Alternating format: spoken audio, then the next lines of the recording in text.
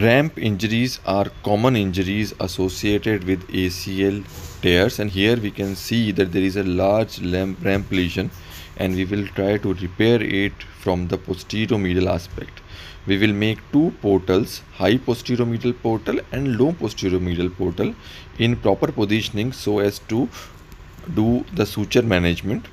We would be using 7 mm cannulas in both the portals. The landmark of these portals are more posterior and higher as compared to what we think. And if we put the portals at the right position, the next surgical steps would be pretty easy for us.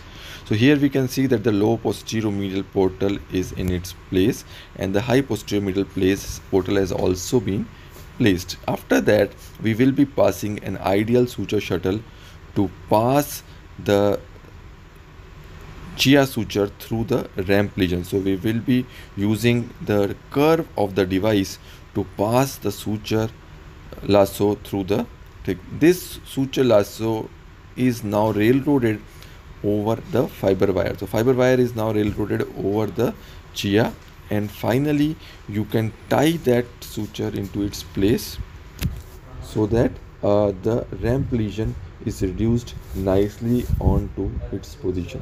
So this is the final step of knot tying, and you can see that once we have tied the knot, the ramp lesion is nicely fixed to it. It helps a lot in ACL injuries.